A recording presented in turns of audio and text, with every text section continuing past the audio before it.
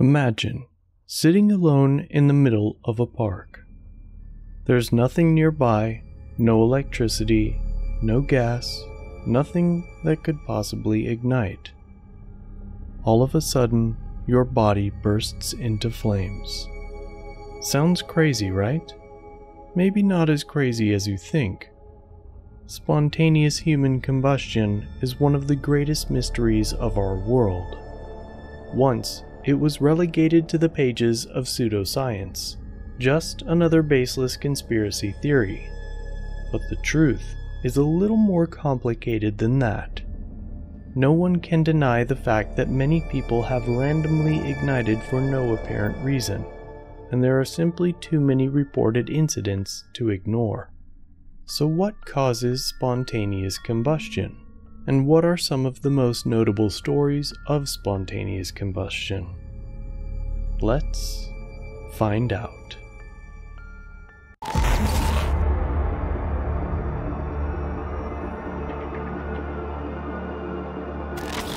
There's 51 million people entering another surveillance camera capturing the unidentified flying lockdowns and mass testing. Today, that the world is going to end.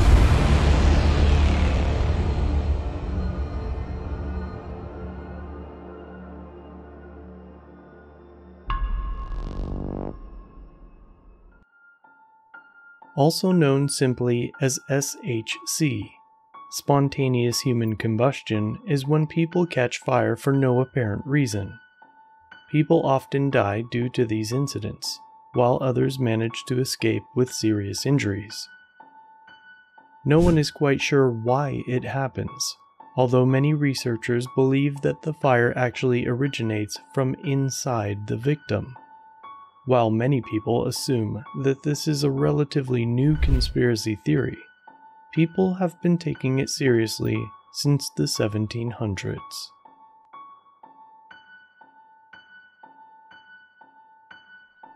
The death of Countess Cornelia Zangari-Bandi in 1731 was one of the first known cases of spontaneous combustion. During the night of March 14th that year, this Italian noblewoman somehow caught fire in her bedroom and was reduced to a pile of ashes. Only her legs and the top of her skull remained, and no one could figure out exactly how she had died. The rest of the furniture was completely untouched, suggesting the fire was somehow contained specifically to the woman's body. It should also be noted that the Countess was a brandy drinker, and some say she sprinkled liquor on her body to relieve pain. In 1885, Matilda Rooney spontaneously combusted in Illinois. The fire was very fast, and within moments her entire body had been incinerated, except for her feet. She was standing alone in the kitchen when it happened, and there was no notable source of ignition. The fire was so intense that the fumes suffocated and killed her husband in the next room. The strange thing is that nothing else in the house was burned. And once again, it seemed as though the fire was confined to her body. There are many other accounts of spontaneous combustion from this time period, but one has to take them with a grain of salt. After all, our understanding of science hundreds of years ago is not what it is today. But what about modern instances of spontaneous combustion? As it turns out, many people have died from this phenomenon in recent times, and these incidents are perhaps even harder to explain. In 1951, the remains of Mary Reeser were found in Florida. Like the Countess, her remains were little more than a pile of ash, although one leg was mysteriously unharmed. The FBI ultimately concluded that the fire had been caused by a cigarette, although many people still believe that it was a case of SHC. In 1970, an Irish woman was found incinerated in her home. Only her feet remained. Again, no one could figure out how she had died, and the rest of her surroundings were essentially untouched. In 1980, another victim was found in South Wales, and aside from his legs and skull, the rest of his body was just a pile of ash. In 2010, Michael Faraday passed away in Ireland under extremely mysterious circumstances. It was clear that he had been incinerated, but there was no obvious cause. This case was unique because the coroners actually wrote spontaneous combustion on Faraday's death certificate. One of the most recent cases of spontaneous combustion occurred when a German woman randomly caught fire while sitting in a park. The incident occurred in 2015, and the victim managed to survive. A witness reported seeing flames burst from inside her body. This witness then rushed over and tried to put the fire out with his jacket. Although he saved her life, the victim suffered severe burns over her entire body. This is one of the few times spontaneous combustion has been witnessed firsthand. Strangely, the woman did not make any sound as her body was engulfed by flames, and this is apparently common amongst those who experience it. With no real answers to provide the public, German police suggested that this might have been a suicide attempt.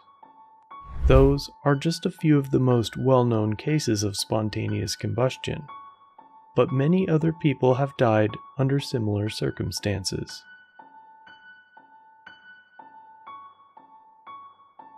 According to mainstream science, spontaneous combustion is impossible.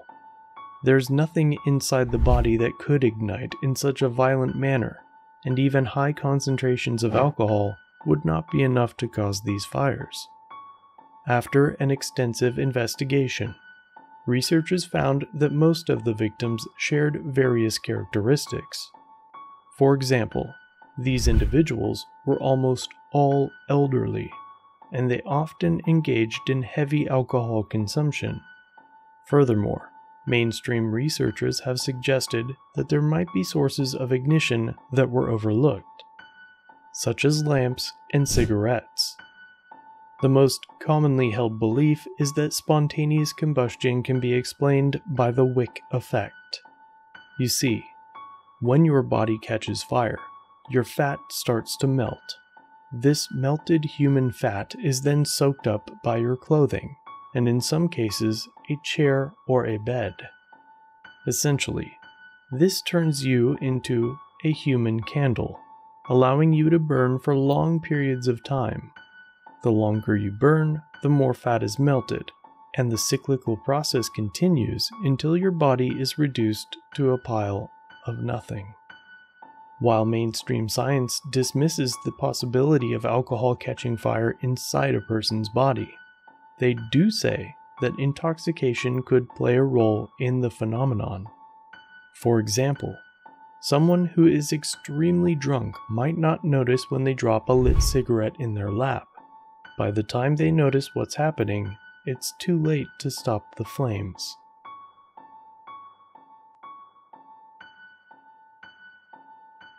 So what about the conspiracy theories? Larry E. Arnold suggested in 1995 that spontaneous combustion might be caused by something called a pyrotron in the human body. Some say that consuming too much alcohol could indeed cause spontaneous fires in some cases, while others claim that this phenomenon could be caused by excessive stress. There are even those who allege spontaneous combustion is caused by ghosts. John Abrahamson proposed that ball lightning could be the true culprit. During the Victorian times, early scientists suggested that spontaneous human combustion could be triggered by an imbalance of the bodily humors.